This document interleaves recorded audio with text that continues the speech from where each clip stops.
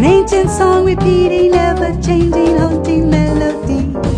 Leviathan sounding deep below the surface, the rhythms of the sea.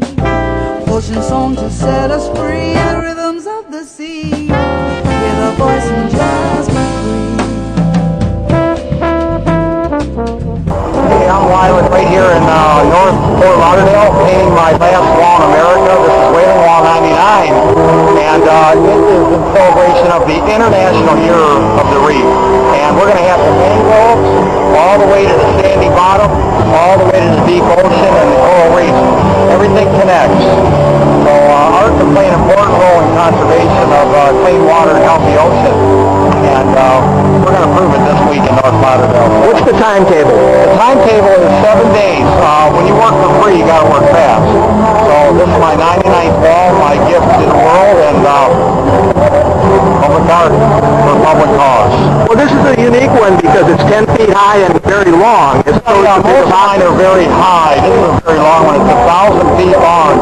But that gives me the idea to talk about how the mangroves connect to the sea and the reefs, and everything is important. We need to protect it all. So, yeah, it's a unique shape, but that's the great thing about painting murals.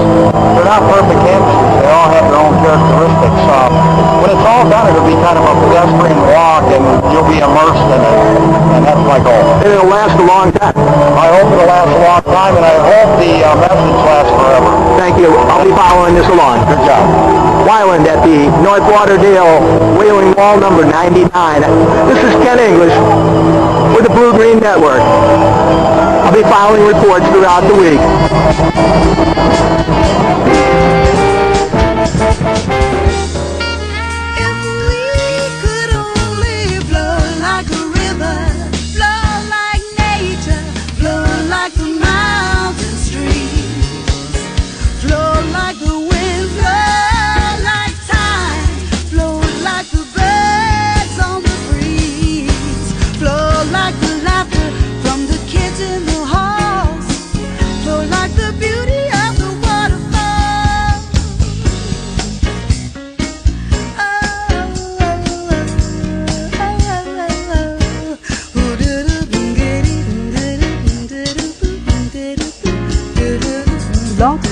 Radio.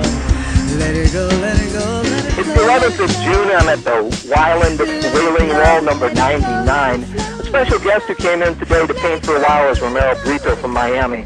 Romero, Wyland's art seems to be different than yours. How do you mix the two? Why are you here?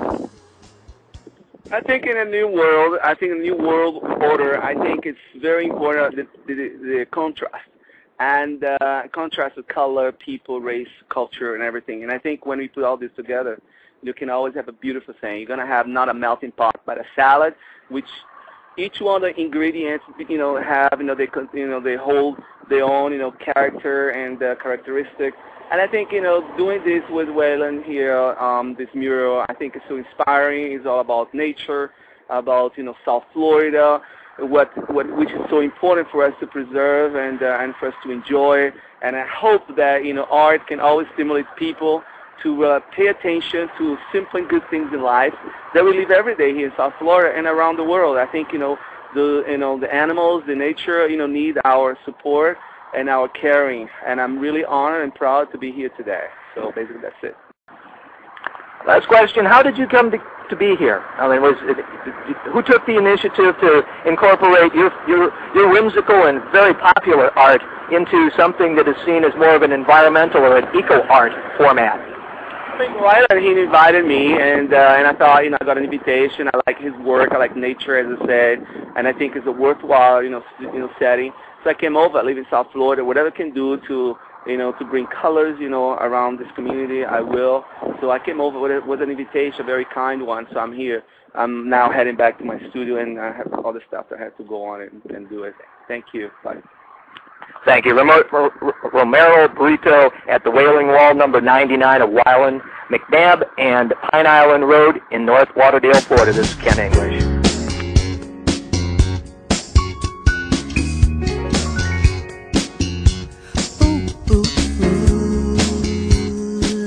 Let it go, let it flow.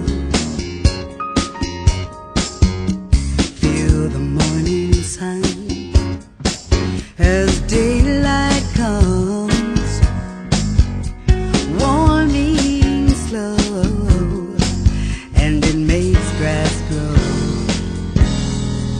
a universal energy, Blog all Talk Radio. surrounding harmony. Yep, this is being recorded It now. is all I'm with Guy Harvey at the WyLAND Whaling Wall 99 in North Lauderdale, Florida. Guy, oftentimes artists don't collaborate like this. This is unusual because WyLAND hasn't had artists of other walls, I don't believe. What does it mean to you to do this? Why is it important? Not just the painting of it, but the message of the wall itself. Well, this is the fifth wall I've done with WyLAND. He's invited me to do many over the last 7 or 8 years, and it's always been a great deal of fun. We get in front of a lot of people. It's great entertainment. WyLAND is such a character in his own right, and he's very entertaining during the time it takes to complete a wall. And it's no mean feat, you know. If it was easy, everybody would be doing it. But he's been very gracious, and I come and help him out with, you know, some of the things that I'm known for, which are, you know, larger coral reef fish and larger game fish. And it always adds a new element to the wall. And the walls, of course, are about marine life generally, so we include every facet of marine life. This wall, the focus is on shallow waters, it's on the mangrove area, it's on shallow reef scenes, and so we're painting all the animals that dwell in those areas, and we're bringing it to everybody's attention, driving by the need for more concern about the shallow water marine environment. After all, it's the coastal habitat that we directly impact by our very presence, by our development, by our pollution, by our boating activities, and our harvesting activities. So this just brings everything above the surface for everybody to look at, and we're going to get through as many species as possible. Well, Scott, the Cayman Islands Department of Tourism is sponsoring some of the internet radio that I'm doing. So on behalf of the Cayman Islands, would you say a few words about why those islands are so important?